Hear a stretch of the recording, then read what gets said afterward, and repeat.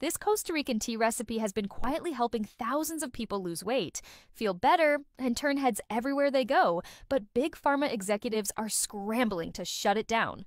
Before her 167-pound weight loss transformation, Barbara Milan was like most of us, tired, frustrated, and ready to give up.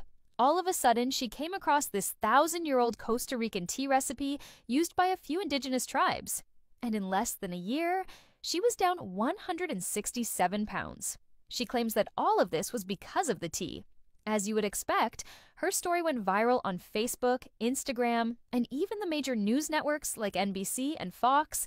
But after multiple interviews, millions of views on social media, and a growing following, Barbara's story all of a sudden disappeared from the airwaves. It turns out some powerful big pharma executives made a few calls to the right people, and then the story went away faster than Barbara's waistline. Luckily, we were able to still get a hold of the recipe. If you're ready to see the recipe that Barbara claims was the key to her transformation, we've got some never-before-seen footage that will show you how to make the tea from the comfort of your own home.